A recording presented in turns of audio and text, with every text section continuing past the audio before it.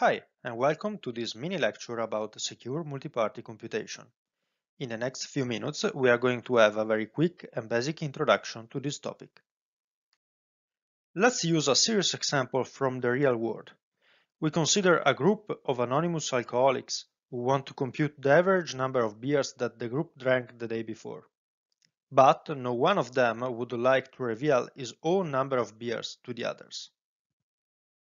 A possible solution to this problem consists in bringing there their common friend Steve, who is trusted by everyone, and to outsource the private amount of beers of each one to Steve. In this way, he can compute the average value on the behalf of the group. But what if there is no such a friend as Steve? So what can they do in this case? Just to repeat the problem, how can they compute the average number of beers in such a way that they cannot get any information about the amount drunk by the others? A really simple solution is the following. One of the alcoholics picks randomly a number, 42 in our example, and keeps it secret.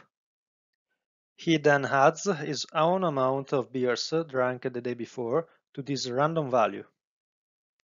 Then he passes this new value on to the next alcoholic.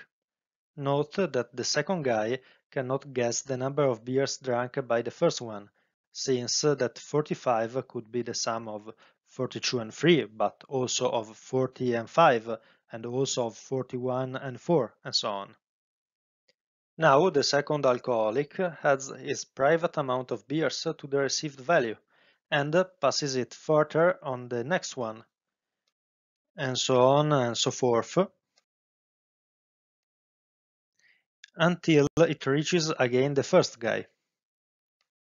Now he can just remove the random value 42 and retrieves the sum of all the beers drunk.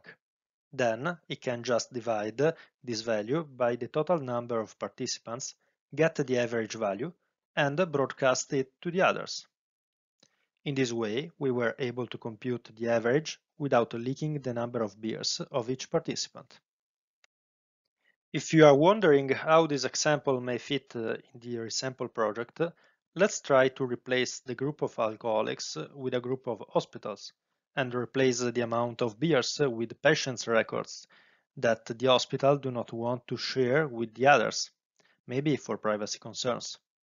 And instead of computing the average of the values, let's compute a predictive model, for instance a neural network, on the hospital's private data. I think we have now seen enough examples to generalize a definition. Secure multi-party computation is a technique that allows a group of participants, let's say P1, Pn, each of them holding some kind of private data, let's say x1 to xn, to collectively compute a function f on this data as inputs, without leaking any more information than what can be deduced by each party just by knowing its own secret value x and the output of the function. In other words, the information leaked is the same as the information that would be leaked if a trusted third party is used to compute the function, as in the Steve example we saw before. Till now, we have assumed that all the participants act fairly and honestly. But what if one or maybe more participants do not? Secure multi-party computation protocols can reach different levels of security depending on how a possible adversary is modeled. There are two main security models that are usually considered. The first one is the semi-honest model, where one or more parties can collude and work together to gather information about the private inputs of the honest parties. The second one is the malicious model, where we suppose that the enemies are even able to arbitrarily deviate from the protocol execution. In other words, in the second model, the adversary is not forced to follow the protocol indications. In the Resample project, we are aiming to guarantee at least security against n-1 colluding parties in the semi-honest settings. In the anonymous alcoholics example, the protocol we saw is not secure against two malicious adversaries. Can you see why? If you want to stop here and try to think on it for some minutes. Otherwise, here it is the last remark, or the last topic I would like to show you.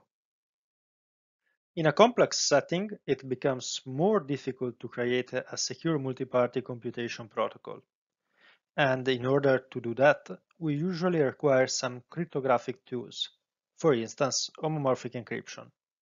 But what is homomorphic encryption? Well, in short, it is just an encryption scheme that lets us perform some operations, some computations on the ciphertext. To give you a better understanding of this, let's take back our example and note that we used a sort of homomorphic encryption even in that context. Can you remember? We have the first alcoholic who picks a random value and submits it to its private amount in order to hide that.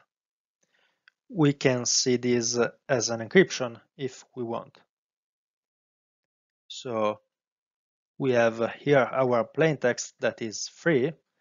The first guy applies the encryption, which is add 42, and we get the ciphertext that is 45. Then the ciphertext is given to the other participants who perform an operation that in our case is the sum on the ciphertext. And at the end, we have the decryption, which is subtract 42, getting back to the plaintext domain, and also getting the result and concluding the protocol. This also concludes this mini lecture about secure multi-party computation. I hope that it was informative and clear, and thank you for your attention.